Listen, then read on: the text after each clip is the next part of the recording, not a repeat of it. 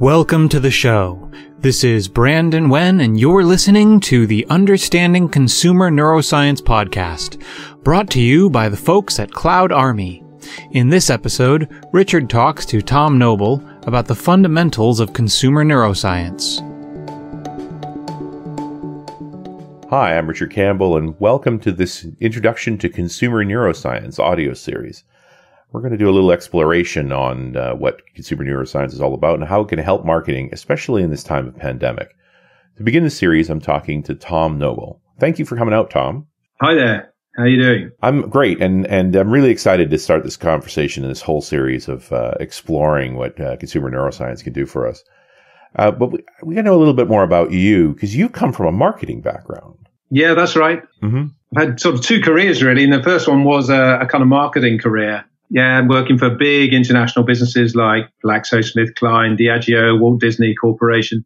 Whilst I was doing that, the whole idea of looking at how science can help marketers sort of first came to fruition, really. Yeah, I mean, this speaks to this idea of market research in general. Like, you, as a marketer, what were your usual approaches to market research, and why did you think you needed it in the first place? Well, as a marketer, you really need help in understanding your consumers or shoppers or whatever. Mm-hmm. And you rely essentially on your intuition on the one hand, right? But the intuition plus, what more you can learn about the people who actually you're intending to sort of interest in your product or your service. And for that, you rely on the market research industry to help you with that and the different techniques that they have, which are, really geared to do two things. One is to help predict how what you come up with is likely to be reacted to in the marketplace, in terms of how people are likely to behave and the decisions they're likely to make, having been exposed to your ideas or your materials or whatever. And secondly, to help you understand why that is. So there's a kind of learning process along the way. So there's still that sort of creative part of coming up with an idea of how you want to present your product to the market. And then the market research will test that idea for you before you put it out there. So goes the theory, yes. Mm-hmm. The idea is that you come up with ideas, or somebody comes up with ideas, and then you check them out. As I say, that's where the problems really started, because, what you get back typically isn't really as helpful as you'd like it to be. Sure. I mean, one could also argue, if I simply do the campaign, that's the ultimate test, just an expensive one. Yes. And I think that is the challenge. Mm-hmm. It is expensive. And to put right, it will cost a fortune. And if you think about, take some of the first kind of projects we got involved with in this new world of the kind of neuroscience applications, was in the car industry. And you can imagine sort of like, the effort that goes into creating a model or a prototype vehicle, and then testing it out and then finding that actually that's not going to work. Right. There's a lot of money and a lot of time that's been wasted. And as you know, the old adage about marketing investment anyway is that, 50% of it is wasted and you never really quite know which half it is. Which half? I do like your car scenario, especially because often they produce these beautiful concept cars and people ooh and ah over them, but it doesn't mean they actually put their money down to buy them. No. And I think therein lies the problem, is what people say is not really necessarily that helpful. That's really interesting, because when I think market research, when you say that right off the bat, I do think about focus groups and sort of testing material in front of people that often you're paying. Yes. So that was one of the challenges, where you may get certain biases, that people feel ingratiated or whatever and will say something. But you also get the reverse effect where people, let's say they get playful. Right. And they will do the opposite. And they assume that the person who's moderating the focus group or whatever, is actually working for that company. And then they get a little playful, shall we say, and make it difficult for the moderator. But there's a more fundamental problem than that, which is, which I guess is the key really to sort of helping us understand about how perception is kind of formed and how decisions are made. We now know much more about that than we did 20, 30 years ago. And what people say is usually pretty uninformed, if you like, about what's actually going on at the non-conscious level. Right. Which either they can't articulate or they're just not in connect. They couldn't possibly be aware of the motivations and the mental nudges, if you like, the impulses that are pushing them in one direction or another. Are we in an interesting time right now where most people don't understand how they make their own decisions then? I think that's always been the case, yes. But we only know that that's the case. But of course, we only know a little bit more than we knew a few years ago. But what we know is profoundly different, I think, and is becoming really quite helpful in marketers who are interested in really understanding, what prompts people to action and what's really going on in their mind, as opposed to what they will tell you. We're just really at the beginning of sort of understanding a whole new kind of way of looking at research and trying to get more predictive from engaging with consumers and trying to extract, sort of how they're genuinely feeling about things. Interesting. And in the end, this is about cost effectiveness too. So when these techniques are applied, you do get better results. Yes. So the notion really is that if you understand what it is that sort of shifts people's perceptions and is likely to trigger behavior, and then you apply that learning, then you're more likely to develop strategies, are more likely to have the effect the desired effect, if you like. Therefore, you're in a stronger position all around, and the money that you're investing is directed and invested more effectively. So your ROI is much stronger. So did you encounter consumer neuroscience as a marketer first? Yes, I did. Yeah. So what were you looking for? As a frustrated marketer. Okay. Yeah. So yeah. You were clearly in pursuit of something. I was very frustrated because, having spent a lot of my time working with creative agencies as a marketer in advertising and design work and so on in innovation, and to see ideas sort of constantly sort of trashed by the market research outcomes, which to me always felt intuitively wrong. I mean, like a lot of the time I'd attend a debrief and really quite excited that, I think there was something that the agency folks had come up with, which was really, really kind of exciting and kind of potent and really sort of capture people's imagination. And then to be told, well, no, you definitely shouldn't pursue that. And the research tells us that you're way off being there. And, just sometimes intuitively felt wrong. Interesting. And then the suggestions from the market research industry and the market research folks about how you might modify the idea seemed even more crass and tended to sort of, emasculate the idea altogether, suck out all the energy and all the kind of emotional pizzazz, which is hard enough to create in the first place. And I'd see these and sometimes be sort of induced to follow these recommendations.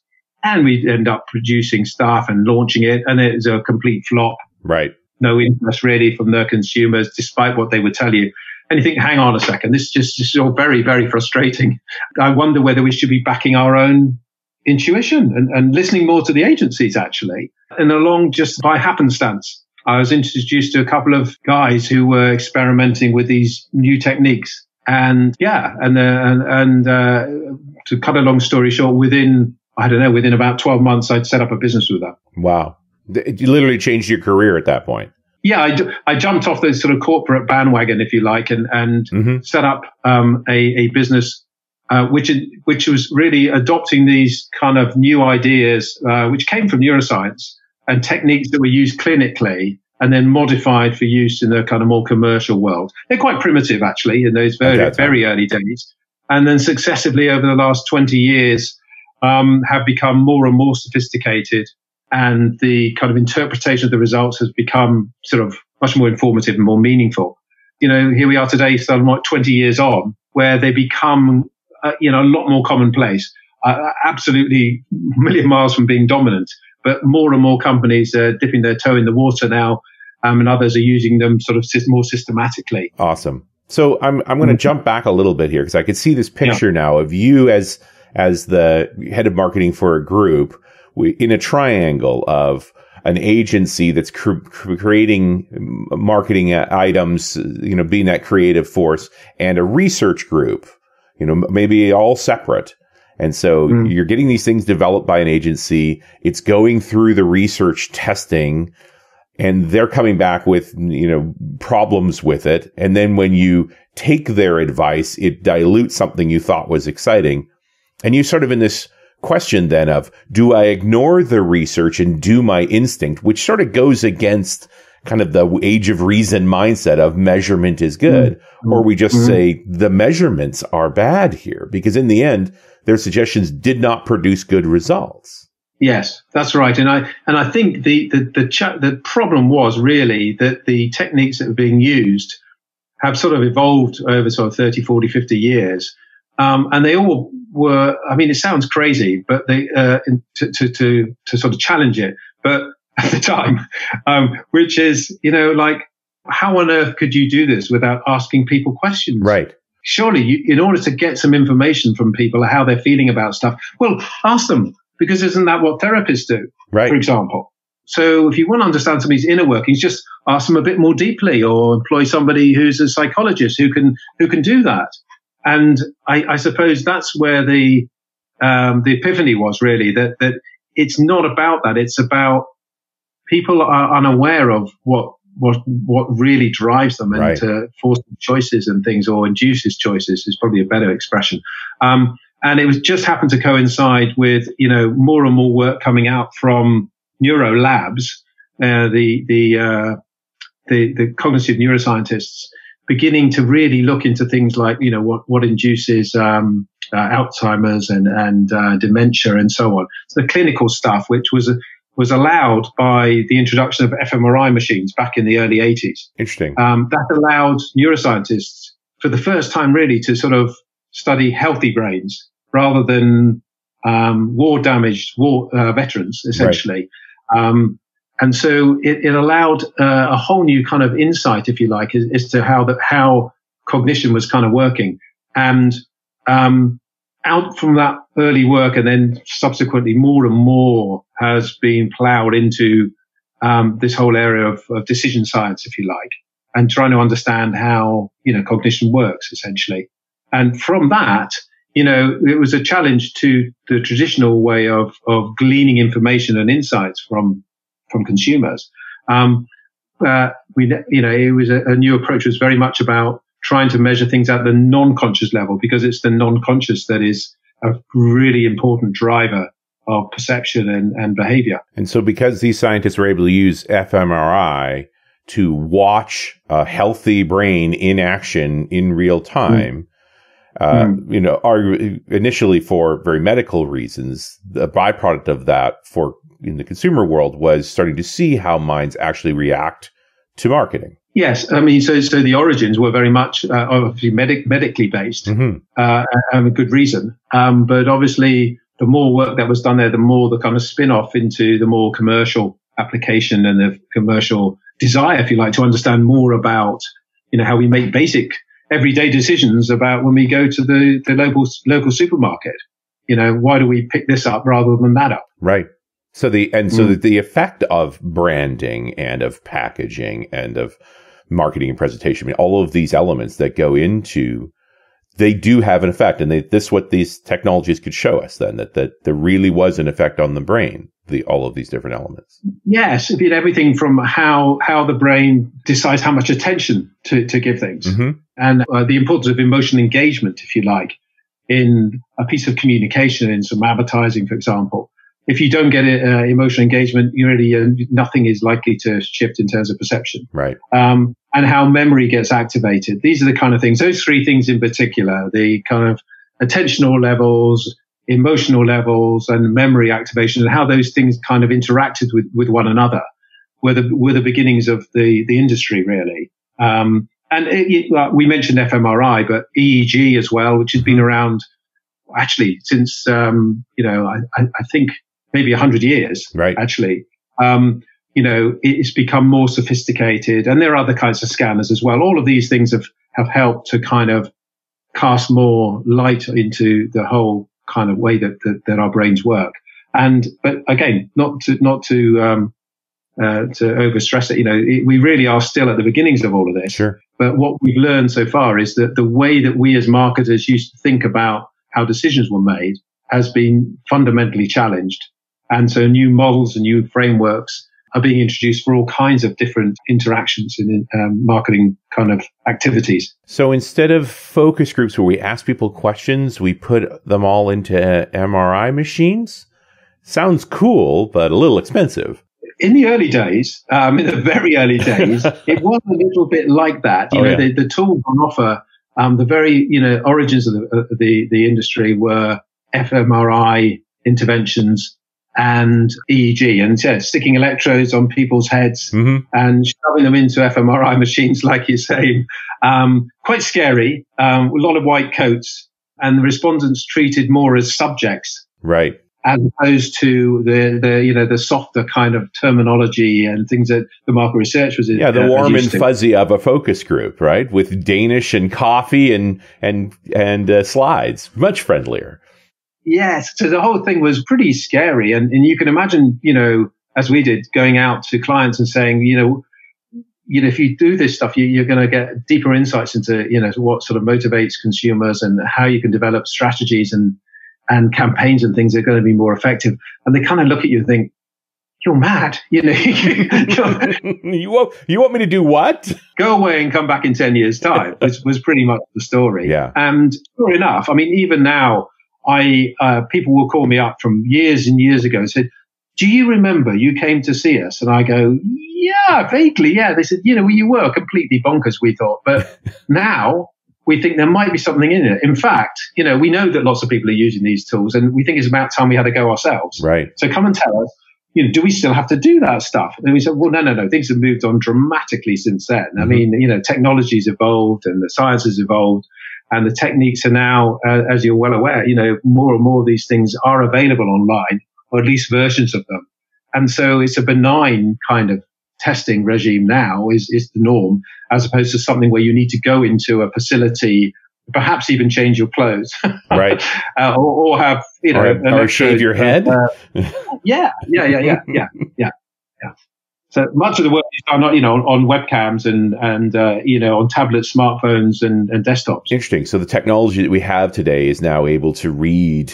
I mean, I guess they're not reading brainwaves anymore, but understanding people's behavior visually rather than electronically. Yes. So there's a number of kind of common techniques. I mean, the ones that, some of the listeners will be probably more familiar with are things like eye tracking. Mm-hmm. So using the webcam on your desktop to calibrate where on the screen you're looking, right. Looking up, which will allow us to understand what it is that in, say, a film or a piece of TV advertising or some AV will allow us to identify where you're looking at any particular moment in time. Mm-hmm.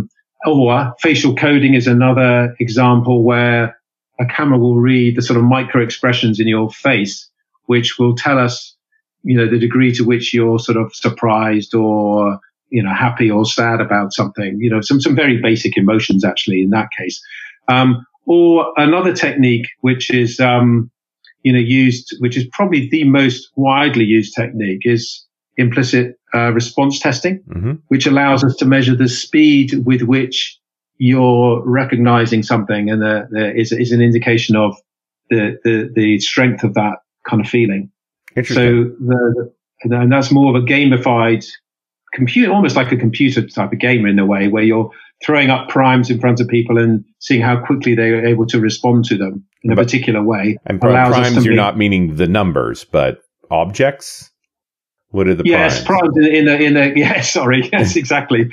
So primes could be, different designs or right. different ideas or propositions or plot lines for cinema, mm-hmm. for films and things like that. Anything really that's what we call stimulus, something that you put in front of people to evoke some kind of response. That's the sort of currency, if you like. That's what we use. And we have a range of different techniques, as neuromarketers, a sort of toolkit, if you like, of different things that allow us to measure different things, mm-hmm. to really get smarter about the nature of the response patterns, and then the likelihood to trigger certain actions and intents. So rather than the old way of just ask them questions and evaluate mm-hmm. their answers, you're putting them in environments with primes than measuring their responses to that are more subconscious. Yes, that's exactly it. Yeah. Okay, so and that's their response time, their facial expressions, where they look. Like that, to me, makes a lot of sense. Those are subtle things. Those are the small things that they're not directly controlling. That you don't get that positive bias that, oh, someone's asked me a question, I'm going to have to produce an answer. This seems to avoid all of that just by walking them through this sort of gamification and then measuring their response time. That's right. That's it. I mean, it's very challenging in many ways to ask people to respond to, something in terms of graphic or an image, for example. Mm-hmm. Tell me what you think of it, the moderator might say in a research group. Well, most people would think, I don't have the slightest idea how to even begin to answer that question. Right. That's what they will think. But they will be encouraged to say something. Yes. And then they look around and somebody over there says, well, I think it's a load of rubbish. And they say, yes, you're absolutely right. I think it's rubbish too. Or, oh, no, I think it's rather, and I tell you, as humans, we know we're really good at making stuff up. Yes. We're certainly very good at coming up with a very plausible, rational reason that why we do the things we do and think the things we think. For those in the audience who know about depth interviews, where you maybe take one or two people and go beyond a focus group and maybe talk to them for an hour, probing deeper and deeper as to their motivations for liking something or buying something. Those people are very, very good at talking for up to an hour about the rationale for why they did it, and, the brain helping them appear very sort of logical and rational and consistent, because that's what our brain thinks, is good for our ego. It's appropriate. And it could be total nonsense. Well, and I would argue it probably is. I think one of the challenges you run into as a marketer is you care very deeply about the product you're marketing. And so you're delighted when you find someone else that's willing to talk to it for about an hour, where I don't think the average consumer of your product cares that much. Absolutely. But the mind invents these things. Most of the time. Yeah. And so you fall into your own cognitive biases here. Right. So on the subject of cognitive biases, I mean, that's really at the heart of all this, is that we don't realize just how many cognitive biases we have. The brain has got a zillion things to do, during the course of its day, and it has to constantly make decisions. And in order to do that, if it were to have to think about each of those decisions from the start, every single time, would just jam up essentially. So it creates little routines and learns from memory how to kind of shortcut and jump to conclusions essentially. And that's the basis of biases and things that I see this, therefore I know that means that, and therefore I can move on to the next thing. So little things that signify this and that and the other, I can decode in milliseconds. Right. Without even realizing it. And this is where the whole area of implicit biases, becomes kind of topical, is it on racism, which is a very, very topical thing at the moment, of course, and quite rightly. People understand the notion of implicit bias and racial bias, for example, but it's quite possible and probable that many, many people, just from the way they were brought up or the environment they were brought up, will have racial biases. That's not the point. The point is how one overcomes that in terms of behavior. Right. And so it's not, it's a normal thing to have these kind of biases, political biases and whatever else. It doesn't mean to say that that's going to shape and form the way you behave. That's other things. It's how you actually, decide to, or how you feel about stuff in terms of overcoming them. Yeah. Does that make sense? Absolutely. Yeah. And it is an overall challenge. And it does speak to this period of time that we're in right now, where there is a lot of forces acting on us all the time. And lots of people feel overwhelmed, too much information, and are trying to make assessments even faster. And I think it's a very challenging period for marketers, knowing that your customer is only going to give you a small amount of their attention. And so treat it gently, treat it well, and still get a positive result from it. So the tools to me seem very interesting. Like what you're describing, I thought it was relatively easy to write questions in focus groups. I think it's going to be pretty tough to build these kinds of tests. Yes. I mean, the tests rely on trying to measure the things that, the cognitive neuroscience will tell you really count. Mm-hmm. So your point about glimpses of attention, that's often all you get. Right. And so what is it that's likely to grab attention in the first place, particularly when somebody's perhaps not even looking for a particular product or on a shelf or whatever? What is it that just naturally grabs the eye? That's an important factor. What is it that is likely to get them to invest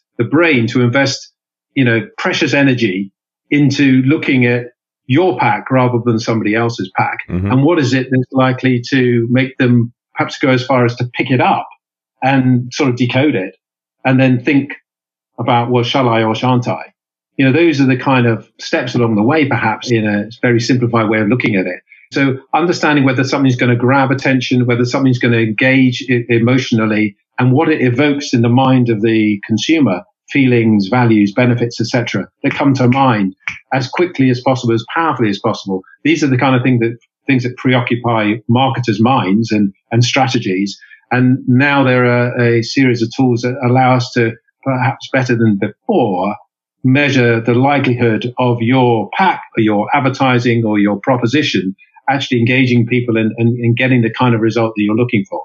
Do you see consumer neuroscience applicable everywhere, like every kind of marketing? Or are there only certain areas that should really focus on using neuroscience? Well, I think, marketing and people's responses to products and services that they might be interested in engaging with or buying or whatever is just really another facet of communication. Mm-hmm. It could be politics. It could be dating. It's basically human interaction and communication. Sure. It's relevant actually in all those fields. And perhaps it's not surprising that these kind of tools are finding their way into so many different areas, including education, including law and other stuff.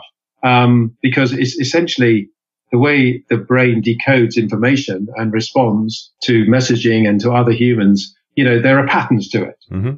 Cognitive neuroscience is looking at this stuff and looking at it from a culture perspective, from different types of stimulus perspective, and trying to help us kind of get smart, if you like, about, what the kind of norms are and the best practices, if you like. Sure. And for those companies that this exploration of finding new ways to better understand the consumer and the shopper, as we're talking marketing in the main, that, the more that you use the stuff, the more that you do see patterns emerging. They're relevant to your category or to your particular brand or service. And you can learn from that. And it means that the next time you go about creating something new and different or trying to communicate something, you have a more informed view about what's likely to work and what's not likely to work, what's going to trigger things and what's not. I would also think it would really help when you do try to expand into different cultural markets, that they have it, that the marketing that worked in one culture isn't going to work in another, and that you can do coherent research on what are the mechanisms that work in that new market you're trying to get into. Yes. I mean, what the cognitive neuroscientists and psychologists would tell you is that the way the brain works, healthy brain works is pretty universal from what we understand. Mm-hmm. But, culturally things can be quite different because, we react to symbols and environments very differently. They have different meaning. Mm-hmm. But the processes by which meaning is formed are similar. And the process by which one can sort of decode this information is also quite similar. So there's a universality, if you like, about the introduction of neuroscience applications to the world of kind of marketing and commerce. But the way the results you would get could be quite different from country to country and from, in different communities. And that's a question we get asked an awful lot by marketers around the world is, if this stuff, does tend to be more universal in the way the brain works, does that mean we should, we could cut back and perhaps only test, in 2 or 3 countries, say, rather than in the 10 or 20 we were intending to? And the answer is probably, I don't think so, because, the same, take color just as an example. Color's a great example, actually, I think, because, it's been extremely difficult to meaningfully test the effect of color, if you like, in the realm of marketing, in any way that you can really sort of think is credible. until these new techniques have come along. And of course, colors can mean very different things to different communities and used in different contexts. And now you can start to measure these things. It really is a fascinating area in itself, just color, looking at color. Sure. I think about it for us in the West, where red means stop and green means go. But that's just a cultural thing, right? In different parts of the world, they may all have different meanings. Yes. And symbols can mean very, very different things, as we know. And can create all kinds of tensions. Mm-hmm. And, having spent a lot of my kind of earlier marketing life in international marketing, the number of times that we were caught out by using symbols or setups in terms of advertising stuff that were just wrong, plain wrong for certain communities. They just evoke the wrong message. And so understanding those triggers and things, and being able to measure them allows you to become much more culturally sensitive and therefore effective. Mm-hmm.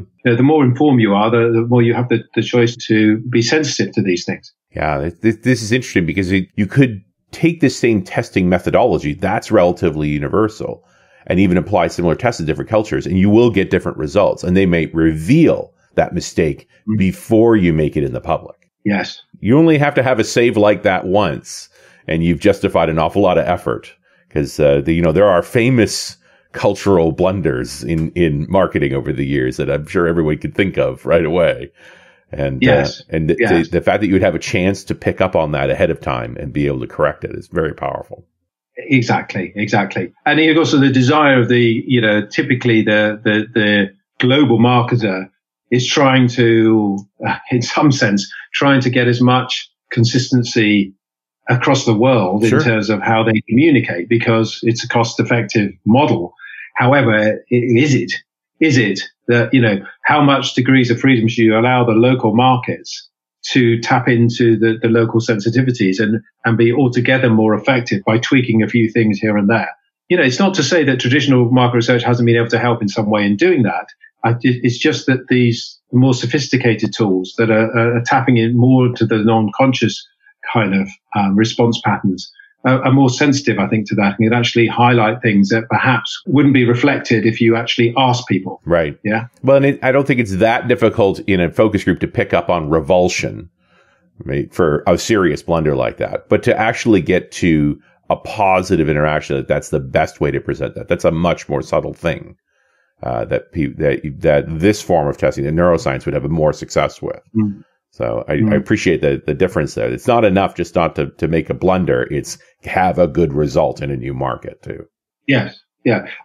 It's understanding what it is that's causing the blunder or the revulsion or whatever it is. Mm-hmm. And then, figuring out, well, okay, if you understand that, you're in a much stronger position to replace that with something that is altogether more kind of positive and meaningful, if that's what your intention was. Absolutely. Yeah.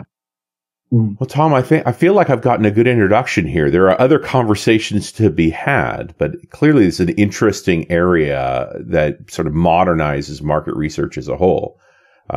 It's a great day when the traditional lines up with the progressive approach, but I think I would stop what I was doing when they disagreed and take a good long look and say, like, why are these disagreeing? What can we surface on that? But you're right. It's a whole other conversation, one we could probably dive into in a later series. I feel armed today. Like, I've got a bunch of great ideas on why I'd want to explore this further now, because it does fit in with a lot of interesting thinking and these problems around market research. Thom, thanks so much for spending the time. Pleasure. Absolute pleasure. Really lovely to talk to you. And stand by for the next in the series. Talk again.